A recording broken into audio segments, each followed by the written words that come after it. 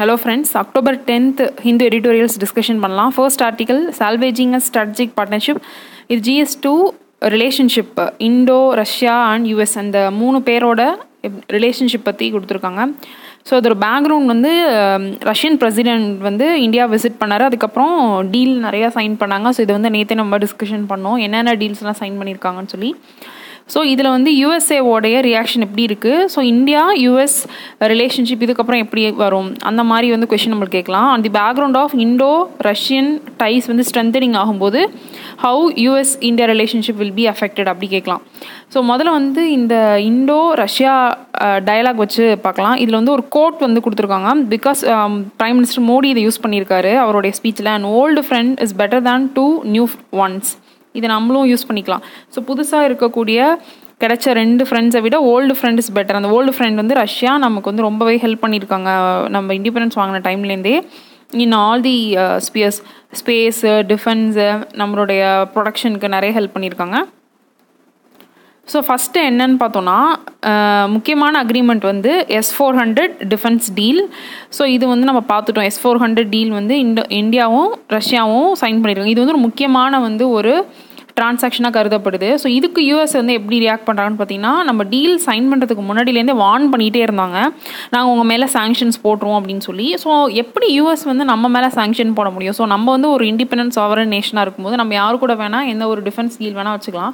So why they are threatening நாங்கள் உங்கள் மேலே சாங்ஷன் போட்டுருவோம் அப்படின்னு பார்த்தீங்கன்னா, பிகாஸ் இந்தியா வந்து யூஎஸ் கூட காட்ஸா வந்து சைன் பண்ணியிருக்காங்க. ஸோ காட்ஸா அப்படிங்கிறது countering America's adversaries through sanctions act.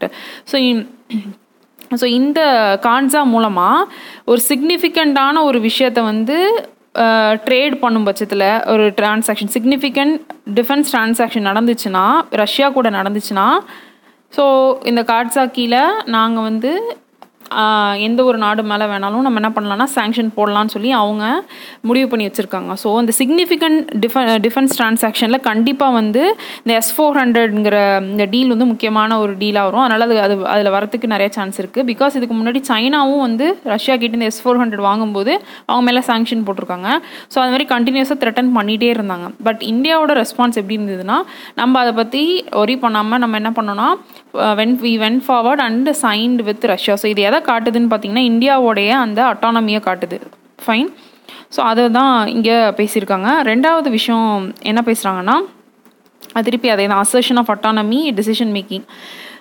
Then other areas நம்ம வந்து எப்படி வந்து இந்தியாவும் ரஷ்யாவும் கொலாபரேட் பண்ணிக்கிறாங்க. முக்கியமான விஷயம் வந்து key issues of India's neighbourhood, பக்கத்தில் இருக்கக்கூடிய விஷயங்கள், பாகிஸ்தான், ஆப்கானிஸ்தான், சைனா, இந்த ஃபேக்டர்ஸில் இந்தியாவோட அண்ட் ரஷ்யாவோட இன்ட்ரெஸ்ட் வந்து காமனாக இருக்கா இல்லை டைவர்ஜென்ஸாக இருக்கா அப்படின்னு சொல்லி பேசும்போது நாம் வந்து காமன் இன்ட்ரெஸ்ட்னு சொல்லி ரெண்டு பேரும் வந்து அதில் அறிக்கையில் சொல்லியிருக்காங்க. அதுவும் ஒரு முக்கியமான விஷயம்.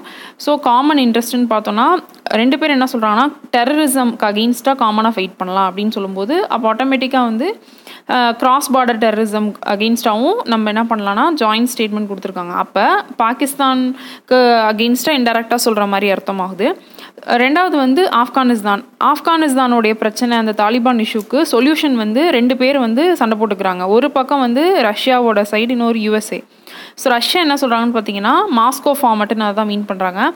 எல்லா பிக்கர் நேஷன்ஸையும் சேர்த்துட்டு அங்கே இருக்கக்கூடிய பிளேயர்ஸ் எல்லாம் சேர்த்துக்கிட்டு தாலிபான் கூட போய் பேச்சுவார்த்தை நடத்தலாம் டு பிரிங் பீஸ் அப்படின்றது இவங்களுடைய ஃபார்மேட்டு. USA வந்து இதுக்கு ஒத்துக்க மாட்டேங்கிறாங்க. இவங்க வந்து தன்னிச்சையாக அவங்களே வந்து அவங்க நாட்டிலேருந்து முக்கியமான ஒரு ஆள் அனுப்பி அவங்க வந்து தாலிபான் கூட வித் ஹெல்ப் ஆஃப் பாகிஸ்தான் அவங்க பேசிகிட்டு இருக்காங்க. இந்தியா வந்து USஓட ஃபார்மேட்டுக்கு ஒத்துக்க மாட்டேங்குது, ரஷ்யன் ஃபார்மேட் மாஸ்கோ ஃபார்மேட்டுக்கு எதிர்நோக்கி அவங்க போகிறாங்க. ஸோ அதுவும் ஒரு முக்கியமான வந்து கன்வர்ஜென்ட் பாயிண்ட் இந்தியாவுக்கும் ரஷ்யாவுக்கும்.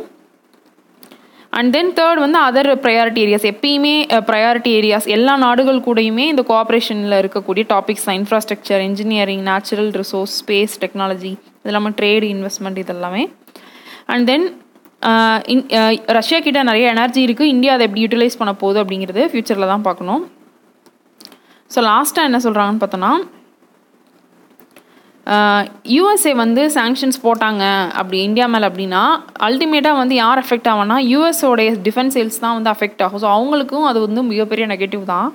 ஸோ ஃபைனலாக என்ன சொல்கிறாங்கன்னா, இந்தியா வந்து யூஎஸ்ஆ இல்லை ரஷ்யாவா அப்படின்னு சொல்லி எய்தர் ஆர் அப்படிங்கிற சாய்ஸ் நமக்கு கிடையாது. Should not choose between one strategic partnership. இதுதான் ஃபைனல் கன்க்ளூஷன். அப்படி இல்லாமல் நம்ம வந்து நம்மளுக்கு 2 பேருமே தேவை.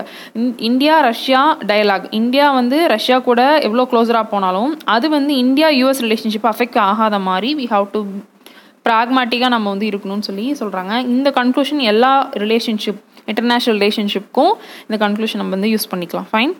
Next article target 1.5. So 2 articles வந்து குளோபல் வார்மிங் பற்றி கொடுத்துருக்காங்க.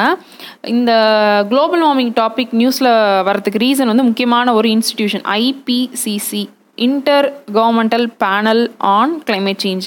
ஒவ்வொரு செக்டாருக்கும் ஒரு சில இன்ஸ்டிடியூஷன்ஸ் தான் இம்பார்ட்டண்ட்டாக இருக்கும் இல்லையா, அது மாதிரி என்விரான்மெண்ட்டுக்கு வந்து முக்கியமான ஒரு ஆர்கனைசேஷன் வந்து IPCC. ஸோ இவங்களோட ரிப்போர்ட்ஸ்லாம் வந்து ரொம்ப முக்கியம். அப்போ இந்த ரிப்போர்ட் வச்சு நம்மளுக்கு கொஷின் கேட்கறதுக்கு சான்ஸ் இருக்குது. ஸோ கொஷின் எப்படி கேட்கலாம் அப்படின்னு பார்த்தீங்கன்னா, இந்த டாப்பிக்கில் நான் அப்படி கொடுத்துருக்கேன். What are the consequences of global warming with respect to the recent IPCC report, give suggestions to over come them. So global வார்மிங்னால என்னென்ன பாதிப்புகள், அது நம்மளுக்கு ஜென்ரல் பாயிண்ட்ஸ் நம்மளுக்கு தெரிஞ்சிருக்கும். இப்போ IPCC ரிப்போர்ட் என்ன சொல்ல வருது, அதை எப்படி ஓவர் கம் பண்ணலாம்னு சொல்லி அந்த ரிப்போர்ட்லேயே சொல்லியிருக்காங்க. ஸோ அதை நம்ம வந்து கோட் பண்ணி நம்ம எழுதலாம். இப்போ வந்து குளோபல் வார்மிங் வந்து அதிகமாகிட்டே வரும்போது நிறைய கான்சிக்வன்சஸ் இருக்குது. அதில் வந்து இந்த எடிட்டோரியலில் நம்மளுக்கு கொடுத்துருக்காங்க. மெயினாக வந்து பார்த்திங்கன்னா, எவ்ரி டிகிரி செல்சியஸ் இன்க்ரீஸ் ஆகும்போதும் நமக்கு வந்து ஓஷன் வந்து அசிடிஃபிகேஷன், ஓசனில் கார்பன் டை ஆக்சைடு அதிகமாக ட்ராப் பண்ணி வைக்கப்படும். அங்கே CO2 வந்து கரைஞ்சு கார்போனிக் ஆசிடாக மாறும். அப்போ ஓஷன் வந்து என்னாகும் அப்படின்னா அமிலத்தன்மை அதிகமாக ஆரம்பிச்சிடும்.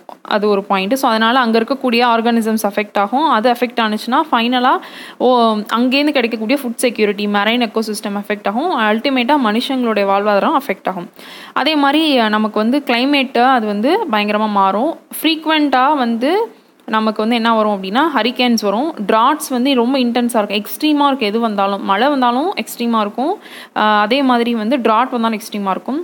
ஆர்டிக் வந்து ஐஸ் இல்லாமல் மாறிடும். பிகாஸ் குளோபல் வார்மிங் ஆகும்போது ஐஸ் கேப்ஸ் மெல்ட் ஆனிச்சு அப்படின்னா ஆர்டிக் வந்து ஐஸ் இல்லாமல் மாறிடுன்றாங்க. ஐஸ் இல்லாமல் மாறிடுச்சுன்னா அதை நம்பி இருக்கக்கூடிய எக்கோசிஸ்டம்ஸ் எஃபெக்ட் ஆகும். சீ லெவல் ரைஸ் ஆகும். சீ லெவல் பார்த்திங்கன்னா 2100 ஆவரேஜாக வந்து 50 சென்டிமீட்டர் வந்து இன்க்ரீஸ் ஆகிடும் அப்படின்னு சொல்லி சொல்கிறாங்க. ஸோ இது வந்து சீ லெவல் ரைஸ் ஆனால் நிறைய ஸ்மாலர் ஐலாண்ட் நேஷன்ஸில் இருக்கக்கூடிய மக்கள் வந்து பயங்கரமாக எஃபெக்ட் ஆகும். பிகாஸ் அதெல்லாம் மூழ்கிடும். இது இல்லாமல் ஜென்ரலாக பாயிண்ட்ஸ் கொடுத்துருக்காங்க பாருங்கள். ஃபுட் செக்யூரிட்டி எஃபெக்ட் ஆகும். Health, fresh water, human security, livelihood, economic growth எல்லாமே வந்து ரொம்ப அஃபெக்ட் ஆகும். இதுதான் வந்து கான்சிக்வன்சஸ் நம்ம கேட்டிருந்தோம் இல்லையா, அதுக்கு வந்து ஆன்சர். இதில் முக்கியமாக அஃபெக்ட் ஆகக்கூடிய ஏரியா வந்து ஏஷியா, ஆஃப்ரிக்கா ரொம்ப அஃபெக்ட் ஆகும். பங்களாதேஷ், இந்தியா, பாகிஸ்தான்லாமே வந்து அந்த சீ level ரைஸ்னால it will get affected. அதேமாதிரி அமேசான் ஃபாரஸ்ட் வந்து டிஸ்ட்ரக்ட் ஆகும்னு சொல்கிறாங்க. பெர்மாஃப்ரோஸ்ட், பெர்மனண்ட்டாக இருக்கக்கூடிய ஒரு லேயர் இருக்குல்ல, ஐஸ் லேயர் வந்து மெல்ட் ஆகிடும். ஸோ இதெல்லாம் வந்து பிரச்சனைகள். ஸோ இதற்காக வேர்ல்டு என்ன ஸ்டெப் எடுத்துச்சு அப்படின்னா, நமக்கெல்லாம் தெரிஞ்ச பாரிஸ் கிளைமேட் கான்ஃபரன்ஸ் போட்டாங்க 2015. அதில் தான் Paris climate deal for climate change action ப்ரோக்ராமுக்கு வந்து சைன் பண்ணாங்க. எல்லா நாடுகளும் சேர்ந்து என்ன சைன் பண்ணாங்கன்னு பார்த்தீங்கன்னா, அவங்களோட எய்மே வந்து ப்ரீ இண்டஸ்ட்ரியல் லெவல், அதாவது இண்டஸ்ட்ரியல் ரெவல்யூஷன் வரதுக்கு முன்னாடி 1850s முன்னாடி இருந்த டெம்பரேச்சர் இருக்கும் இல்லையா. ஃபார் எக்ஸாம்பிள் வேர்ல்டோட ஆவரேஜ் டெம்பரேச்சர் ஒரு எக்ஸாம்பிள் சொல்ல ஒரு 25 டிகிரி செல்சியஸாக இருக்கும்போது, நம்ம வந்து இண்டஸ்ட்ரியல் ரெவல்யூஷன் பண்ணதுக்கப்புறமா நம்ம அதிகமாக வந்து ஆவரேஜ் டெம்பரேச்சர் வந்து இன்க்ரீஸ் ஆகிட்டே வருது.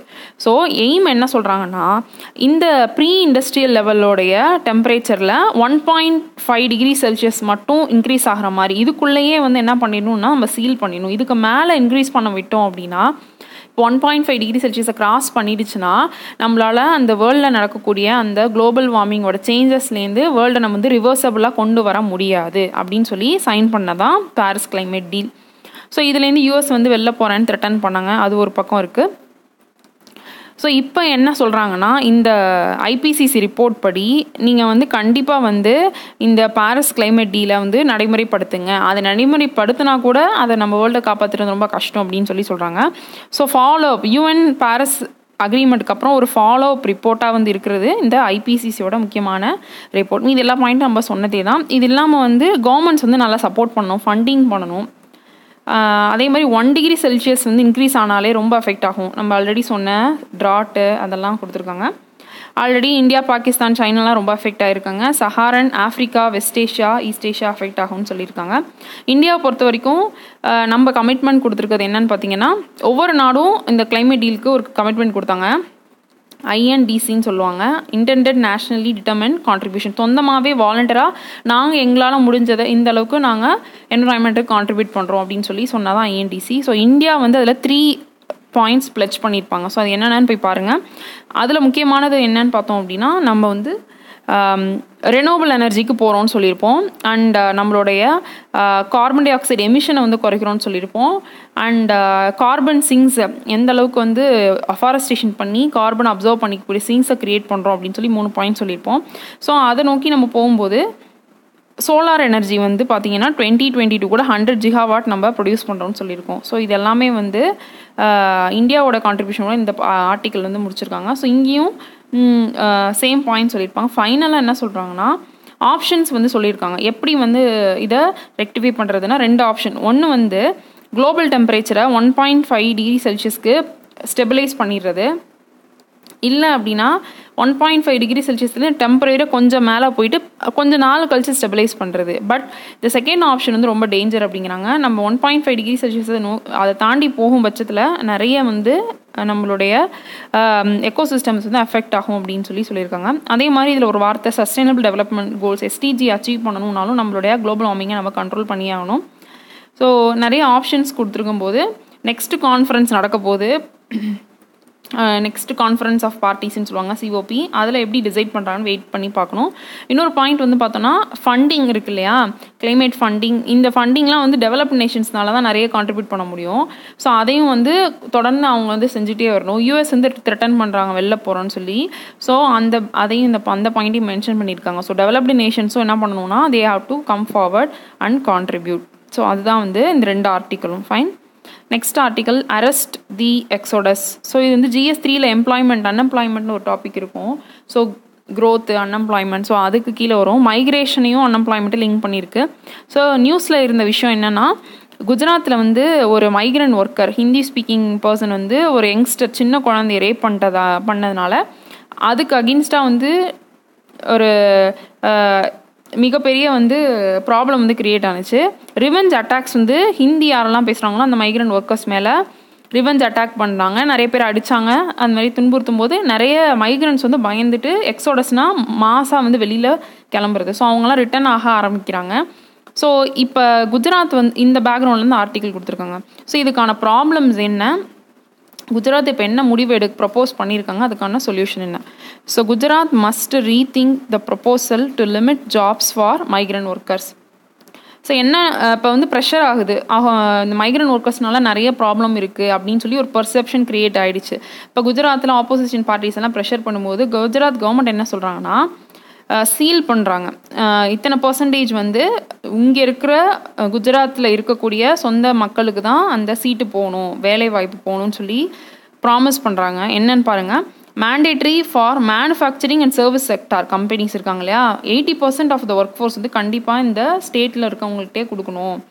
அதே மாதிரி அந்த சொந்த ரெசிடென்ஸ் அந்த லொக்கேஷனில் இருக்கக்கூடியவங்களுக்கு 25% சீட்டு கொடுக்கணும் அப்படின்னு சொல்லி என்ன பண்ணுறாங்கன்னா கவர்மெண்ட் வந்து ஒரு ப்ரொபோசல் எடுத்துகிட்டு வருது. ஸோ இது வந்து பார்த்தோன்னா இட் இஸ் அகெயின்ஸ்ட் தி இது நம்மளுடைய கான்ஸ்டியூஷன்லேயே நம்ம எங்கே வேணால் ஒரு ஸ்டேட்லேருந்து இன்னொரு ஸ்டேட்டுக்கு மூவ் ஆகிட்டு வந்துட்டு இருக்கலாம். ஸோ இப்படி கொண்டு வந்தாங்கன்னா, இந்த மாதிரி கொண்டு வந்தாங்கன்னா ஒவ்வொரு ஸ்டேட்டும் இப்படி கொண்டு வரும்போது அது சரியாக இருக்குமா அப்படின்னு சொல்லி கொஸ்டின் பண்ணுறாங்க. இதுக்கு மெயினான ரூட் காஸ் என்னன்னு நம்ம தெரிஞ்சுக்கணும். நம்ம வந்து ரூட் காஸ் வந்து பார்த்தோன்னா அன்எம்ப்ளாய்மெண்ட் ப்ராப்ளம், அதாவது யங்ஸ்டர்ஸ்க்கு ஏற்ற எம்ப்ளாய்மெண்ட் ஜென்ரேஷன் இல்லாதனாலே அந்த எம்ப்ளாய்மெண்ட் அவங்களுடைய படிப்புக்கு ஏற்ற இதில் அப்சர்வ் பண்ணிக்க முடியாமல், இண்டஸ்ட்ரியல் செக்டரில் அப்சர்வ் பண்ணிக்க முடியாமல் நிறைய பேருக்கு வேலைவாய்ப்பு இல்லாதனால இன்டெரக்டாக வந்து மைக்ரண்ட் ஒர்க்கர்ஸ் வந்து அவங்க வந்து எல்லாருமே வந்து பார்த்திங்கன்னா அந்தந்த சிட்டிஸ் அந்தந்த ஏரியா டெவலப் ஆகிறதுக்கு நிறைய கான்ட்ரிபியூட் பண்ணியிருக்காங்க. குஜராத், மகாராஷ்டிரா, தமிழ்நாடு இங்கெல்லாம் நிறைய மைக்ரண்ட்ஸ் இருக்காங்க, கான்ட்ரிபியூட் பண்ணியிருக்காங்க. பட் அவங்க தான் வந்து வல்னரபிள் செக்ஷனாக இருக்கிறதுனால அவங்கள ஈஸியாக அட்டாக் பண்ண முடியுது. அவங்களுக்கு எந்த சோஷியல் செக்யூரிட்டி இல்லாதனால அவங்க மேலே பழி போடப்பட்டு அவங்கள வந்து வெளியில் துரத்தப்படுறாங்க. ஸோ சோஷியல் ஆங்கிளில் அப்படி பார்க்குறோம். ஸோ அவங்க தான் வந்து சீப் லேபராக ஆக்ட் பண்ணியிருக்காங்க. ஸோ இது வந்து பார்த்திங்கன்னா அந்த ஸ்டேட்டோட இன்ட்ரெஸ்ட்டுக்கும் நல்லது கிடையாது. ஸோ ஜாப் கிரியேஷனில் கான்சென்ட்ரேட் பண்ணணும். இதுதான் சொல்யூஷனாக இருக்க முடியும் இந்த கொஷினுக்கான ஆன்சர். ஸோ ப்ராப்ளம் என்னன்னு தெரிஞ்சிருச்சு, அன்எம்ப்ளாய்மெண்ட். அப்போ என்ன பண்ணணும், கவர்மெண்ட் ஜாப் க்ரியேட் பண்ணணும். ஜாப் க்ரியேட் பண்ணால் அந்த ப்ராப்ளத்தை சீல் பண்ணிடலாம். மைக்ரேஷனை வந்து நம்மளால் வந்து தடுத்து நிறுத்த முடியாது. ஃபைன். நெக்ஸ்ட் ஆர்டிக்கல், இது நமக்கு தேவையில்லை. இது வந்து இந்த டிஃபென்ஸ் டீல் இருக்குல்ல, ரஃபேல் டீலில் வச்சு பேசியிருக்காங்க. டிஃபென்ஸ் மினிஸ்டர்கிட்ட கொஷின் பண்ணியிருக்காங்க. ஸோ அது நமக்கு தேவையில்லை. Last article, we need a bro liberty judicial approach. So GS2ல ஒரு சில செக்ஷன்ஸ் வந்து இந்த ஜுடிஷியரி வந்து ஜட்ஜ்மெண்ட்ஸ் கொடுத்துருக்காங்க. ஸோ அதை வந்து இவர் கிரிட்டிசைஸ் பண்ணி எழுதியிருக்கிறாரு. 2 ஜட்ஜ்மெண்ட் சொல்லியிருக்காரு. இந்த செகண்ட் ஒன் வந்து நேற்று நம்ம டிஸ்கஸ் பண்ணதான், Abhijit Iyer Mitra versus state of Odisha. இந்த ஒடிஷா கோனார்க் டெம்பிளை பற்றி ஒருத்தர் வந்து சர்காஸ்டிக்காக மீன் பண்ணி ட்வீட் போட்டுருவார். அவரை வந்து பிடிச்சி ஜெயிலில் வச்சுருவாங்க. அந்த செக்ஷன் 295 நம்ம நேற்று டிஸ்கஸ் பண்ணோம். ஸோ 295A என்னன்னு தெரிஞ்சிருக்கணும் நமக்கு. ஸோ இன்டென்ஷனோட ஒரு ரிலீஜியஸ் ஃபீலிங்ஸை அவங்கள வந்து புண்படுத்துகிற மாதிரி ஒரு இன்டென்ஷனோட ஒரு விஷயத்தை செய்யும்போது, மலிஷியஸாக செய்யும்போது அவரை இந்த செக்ஷன் மூலமாக ஜெயிலில் வைக்கலான்னு இருக்குது. ஸோ ஜுடிஷியரி, இதில் எதுக்காக ஜுடிஷியரி பற்றி பேசியிருக்காங்கன்னா, கோர்ட் வந்து இவருக்கு வந்து பெயில் வந்து கொடுக்க மாட்டேன்னு சொல்லிடுவாங்க. ஸோ இவர் என்ன கிரிட்டிசைஸ் பண்ணுறாருனா, இதுக்கு முன்னாடி இருந்த ஜட்ஜ்மெண்ட்ஸ் பிரசிடென்ட் வந்து என்ன பண்ணியிருக்குன்னா, பெயில் கொடுக்கப்பட்டிருக்கு. ஸ்டேட் ஆஃப் ராஜஸ்தான் வெர்சஸ் பால்சந்த் இதில் பெயில் கொடுக்கப்பட்டிருக்கு. ஆனால் இவருக்கு ஏன் கொடுக்கல? ஸோ அதனால் வந்து தப்பு. மேனோட லிபர்ட்டி, அவருடைய லிபர்ட்டிங்கிறது வந்து லிபர்ட்டி ஆஃப் மூமெண்ட் வந்து மிகப்பெரிய அந்த கான்ஸ்டியூஷன்லேயே ஃப்ரீடம்க்கு வந்து முக்கியமான ஒரு ஆர்டிக்கல் கன்சிடர் பண்ணப்படுது. ஸோ அதை ஃபாலோ பண்ணலைன்னு சொல்லி அதை சொல்லியிருக்காங்க. 2வது ஒரு கேஸ் என்னென்னா, Romila Thapar versus union of India. இந்த கேஸ் வந்து பீமா காரகன் அக்யூஸ்டு கேஸு. ஸோ பீமா காரகனில் வந்து வயலன்ஸ் நடந்திருக்கும். இது ஒரு ஓல்டு இன்சிடென்ட் இல்லையா. அந்த வயலன்ஸில் வந்து ஒரு 5 ஹியூமன் ரைட்ஸ் ஆக்டிவிஸ்ட்டை வந்து லேட்டரானால் வந்து பிடிச்சி உள்ளர வச்சிடறாங்க. ஸோ இதுலேயும் இவங்களுக்கும் வந்து பெயில் தராமல் உள்ளர வந்து காவல் நீட்டிப்பு பண்ணிடுறாங்க. ஸோ இந்த விஷயத்துலையுமே வந்து சுப்ரீம் கோர்ட்டை வந்து கிரிட்டிசைஸ் பண்ணி எழுதியிருக்காங்க. ஏன் அப்படின்னா, இதுக்கு முன்னாடி இருந்த சில பிரசிடென்ட் கேசஸில் வந்து இவங்களை வெளியில் விட்டுருக்காங்க. அப்போ இந்த ஹியூமன் ரைட்ஸ் ஆக்டிவிஸ்ட்டை ஏன் வெளியில் விடலை அப்படின்னு சொல்லி கொஷின் பண்ணியிருக்காங்க. ஸோ பர்சனல் லிபர்ட்டி அந்த ஆர்டிகல் 21 வச்சு தான் எழுதியிருக்காங்க. ஸோ ஜுடிஷியரி வந்து ஏன் இப்படி நடந்துக்குது, ஸோ ஆர்டிகல் 21 அவங்க வந்து அப்பெல் பண்ணணும். ஸோ யார் எழுதியிருக்கான்னு பாருங்கள். அதுதான் வந்து ஹைலைட்டு. மார்க்கண்டே கட்சு ஃபார்மர் ஜஸ்டிஸாக இருந்தார் இல்லையா. ஸோ அவர் தான் வந்து ஜுடிஷியரியை வந்து அதோட டெசிஷன்ஸை கிரிட்டிசைஸ் பண்ணி எழுதியிருக்காங்க. ஃபைன். இன்றைக்கி ஆர்டிகல்ஸ் வந்து அந்த என்விரான்மெண்டல் ஆர்டிக்கல் ரொம்ப முக்கியம். Thank you friends.